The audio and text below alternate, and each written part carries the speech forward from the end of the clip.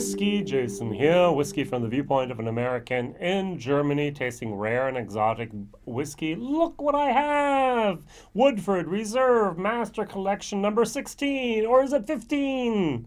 Very fine rare bourbon, yay! So I paid 120 euros for this. In the States, it's between 120 and $130. So if you consider there was 25% import tariffs on this, that's a great price. So 48.4%. I actually have the 700 milliliter bottle, which is very interesting. So you actually have the 750, probably. Here we can see all the dates and all that stuff. So 770 CL. So we have here proof 90.4. We have 45.4%. So 52. Wow, I have 52.5. I can't read. And this is the limited edition series number 16. Why do I say 15? Because in the press release it says 15. If you look at all the different Masters collections so far, it is only the 15th. Now you go, hey, this is not a Masters collection. They don't look like that. They look like this, and you were right. The original 14 all look like this. This is actually the batch proof here from 2020. Yay, maybe they counted this as then 15, I don't know. But this is 61.5, 61.6%. Yummy, yummy. All right, so not going to compare it to that, wouldn't be fair, I think. So we have this nice little booklet. Originally, I looked at the nice little label here at the top, that tax stamp, that old tax stamp. And I was expecting to see two names on it. I was hoping to see selected by Master Distiller Chris Morris. Chris, love you, good job. And it says on the other side, selected by Master Distiller Chris Morris. And I was like, wait a second. I read everywhere there's a second name here. And I really had to look at the little booklet before I found the second name.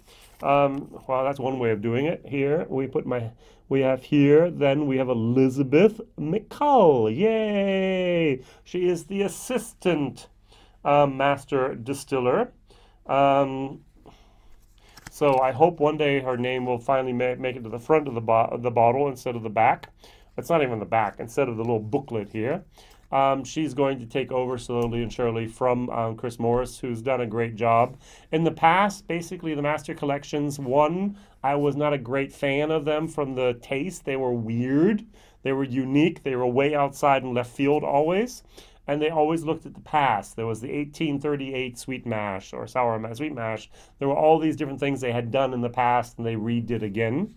With experimenting, but also here we are now going to look at the present and towards the future. Also, that's one reason maybe why they changed the barrel shape here. Standard Woodford Reserve recipe, 72% corn, 18% rye, 10% malted barley. And of course, the very first things they talked about is not on the bottle. The bottle is a contract with the people. It's with their 17-year-old juice in here. So Chris and Elizabeth have been holding back barrels that were actually distilled in 2003 for this very, very special release. Now, first of all, I would like to know how many bottles were released in America and in the world. So we have different bottle sizes. We have 750 in America. We have 770 over here in Europe. Were there 2,000? Were there 20,000? Were there 200,000? I don't know. I mean, come on, that'd be good to know at least to see how rare and exotic this is. And second of all, I'd like to know what percentage of the juice in here is 17 years old. Is it 0.1%? Is it 1%? Is it 10%? So it could be all that, and it could all be true. There is a portion of this whiskey which is 17%. Now, if you research and you research and then you research some more, which I had to do, you will find a website, Whiskey Advocate, in which it is said that Chris Morris himself stated, and to quote, the youngest whiskey in this is 11 years old. Oh, now we're cooking. As my grandfather would say, now we're cooking with gas. So this is between an 11 and 17-year-old product. Does that still justify a 120 euro/dollar price tag at 48.4%? I don't think so. All right, so what I'm going to do is I'm going to pull out the double oak. Now, over here in Europe, we only have 43.2%, by the way. It's not even 48 point, it's actually 52 point.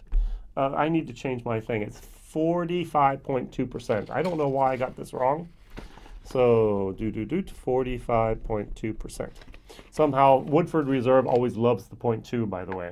So this is 43.2, and this is 45.2. So, where's my glass? Here we go. So I'm going to pour a little bit of double oak. Now, the unique thing about double oak, of course, it's been in virgin oak containers twice. And of course, you get a lot more of that woodiness. I can get this for 40 euros. So it means I can buy 3 of these for 1 of these. All right, I can go over here to the Woodford Reserve Distiller Selection. This is also over here because it's in Germany. It's 43.2%. Europe is what we get. And so it's 3% less than this. And yeah, what can I say? I can get 3.5 bottles of this for 1 bottle of that. So should I pour a little bit of a glass of this? Why not? So let's see if this is going to be different or almost the same. So on the nose and on the palate.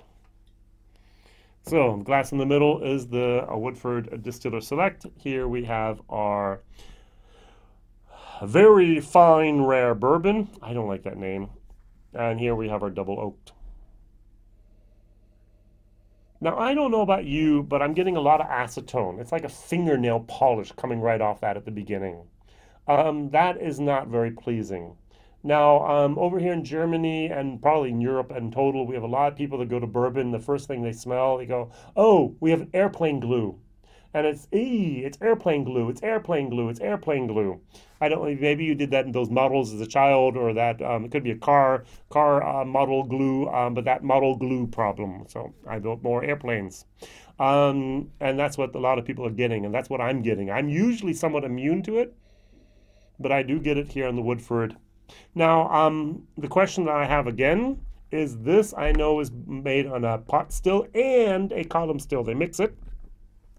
So I guess this was also made on pot and column still, apparently. Nowhere do they say only pot still on there. Nice. Less of the acetone than on the very fine rare bourbon. Oh, I like my double oak. I really, really like my double oaked. Oh, yeah. I get some cinnamon. I get some clove. I get the allspice. I get just the wonderful, wonderful bourbon moment cranked up to 8 with a little bit of wood on top of there. Yummy, yummy, yummy. Absolutely my wheelhouse, that double oaked good stuff. Over here, oh, I'm getting sweet wood now. I'm getting a much sweeter moment. Now, I have a friend. He's a doctor of chemistry. And we talked about what happens in the glass after you pour it. Because many people says, oh, the whiskey needs to breathe. Well, yes, they're not wrong. And they talked about, yeah, you have to wait for it to oxidize. Now, alcohol doesn't really oxidize. You get basically vinegar, not good stuff. So what's happening in most cases mostly is things are evaporating. We have volatile molecules in here that leave the glass, and those bad molecules leave, and they leave a lot of the good stuff in here. And so when you come back after 5, 10, 30, an hour, you get a lot of those darker, richer, more nice moments. Why? Because those volatile moments have actually, the molecules have actually left the glass and are no longer entering our nose. So breathing is actually right. The whiskey needs to breathe. The whiskey needs to have some time to actually get rid of that bad stuff. I'm still, the jury's still out of my brain about is that a good or bad thing? Because I'm going to say very honestly, I think whatever the master distiller put in the bottle should be drunk as it is in the bottle. So what is the real taste of a whiskey? Is the real taste of a whiskey when it's first opened? Is the real taste of a whiskey after it gets down below the neck pour? Is the real taste of the whiskey at the very end when it's had a lot of time to have oxygen and air and to leave a lot of those particles. What is that real taste of a bottle? And I, at the moment, tend to think, even though it might not be the best, that the best taste of a bottle, not the best, but the real taste of the bottle is exactly how it was bottled, so at the beginning. And that's why I do my videos when I pop the cork, I pour it, and I taste it, and I review it. Now, of course, you can review your bottles after the neck pour. Great for you. Of course, you can review your bottles when they're all the way down here. But I actually fill up these bottles within days of opening, and so everyone gets a nice little sample bottle. Let's just use this as an example, with less air than that in it usually, and therefore they also get a freshly opened bottle, and they can try that in the sample, and that's what they also evaluate and assess their whiskey on.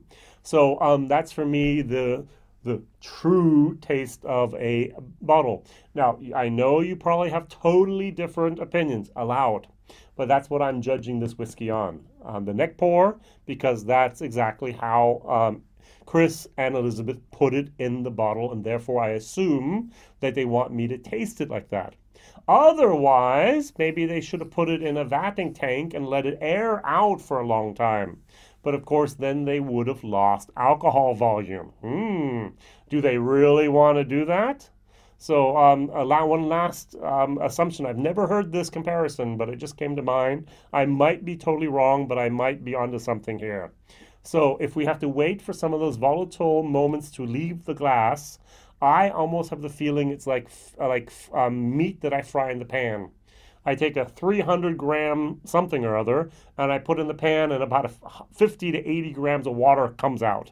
And then I'm left with 220, 240 grams of real meat at the end. And that's somehow what could happen with whiskey. Now, it's not that much in volume versus weight ratio here, but we have to let some of this evaporate and get out of here. All right, and I really digressed there. I didn't even plan to do that, but it's something that's been I've been thinking about a lot, at least recently, as you kind of noticed. All right, much better now. I can really, acetone's gone. Okay, when I do this, shake it a little bit, and that's why some people actually kind of go, they breathe in and get rid of that first little layer of volatile molecules, and then they sniff and go, oh, very good. I think it was Pappy Van Winkle. I did that as well. The son, not the father. All right, try it.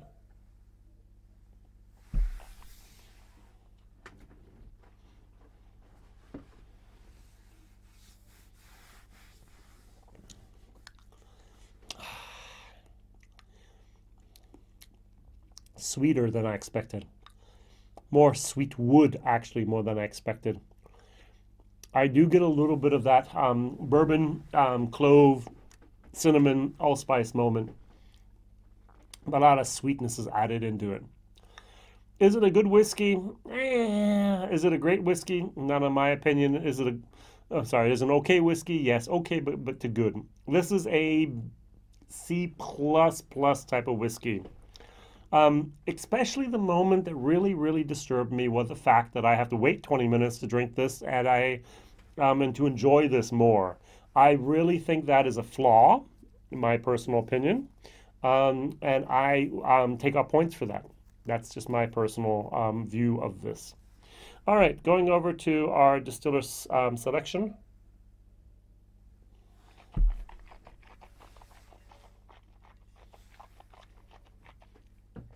It's a little bit watery compared to this, 43 versus 45%. That had a little bit more heat towards the end as well. This is actually a little bit more balanced, to be honest. That is a good, solid whiskey. I like. Don't like more. I like this is sweeter, but I like. All right, going over to one of my favorite whiskeys. Straight off the shelf, that's not a special edition.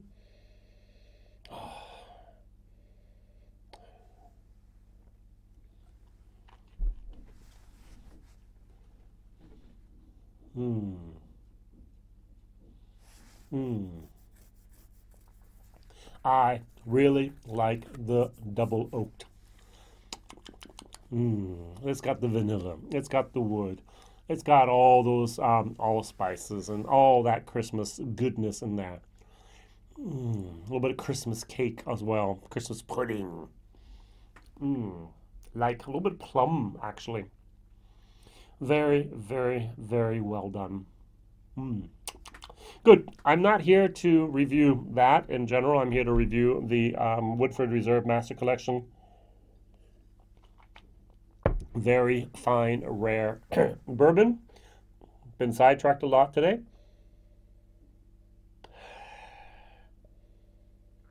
I've already given it my C plus, B minus type of grade, more of a C plus because of the nose.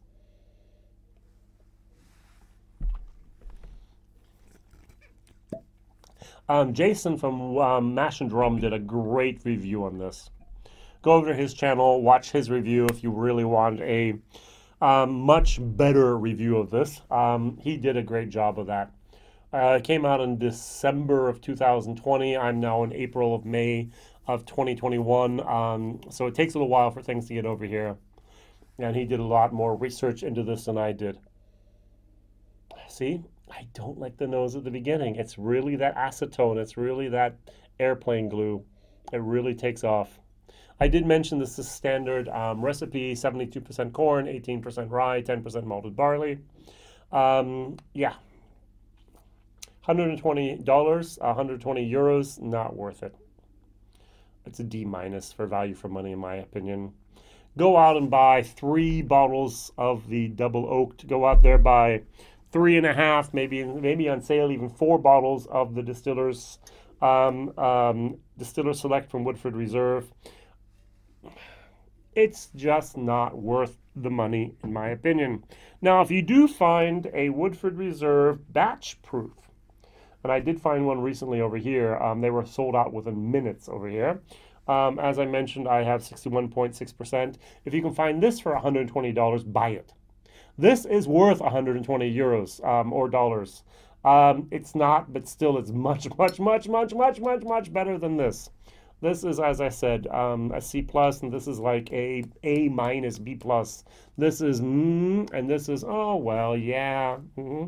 Unfortunately, if this was an $80 bottle and would be on the shelf constantly, I would buy it. I would buy it a lot, but it's not, and it was a special release, and it was delicious, or it is delicious. All right, good. I have never tried, not even my German video, a few drops of water. What happens? The acetone kicks in.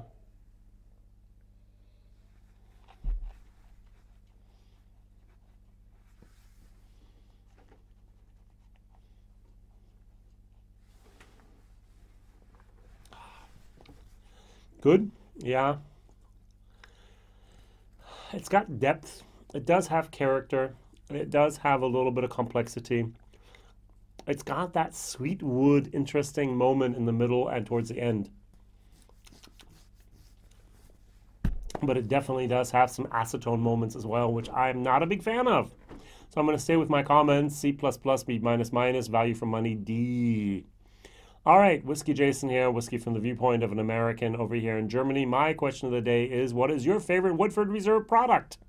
There have been 15 and or /16 different master collections. We have a couple other products out on the market already with their double oaked. We have then the rye, we had the malt, we had then the bourbon. So we had all 4 different types of products that they put out on the market. So what is your favorite Woodford Reserve? All the best. Thank you very much for watching. WhiskyJason here. Like, subscribe, and tell others. Bye-bye.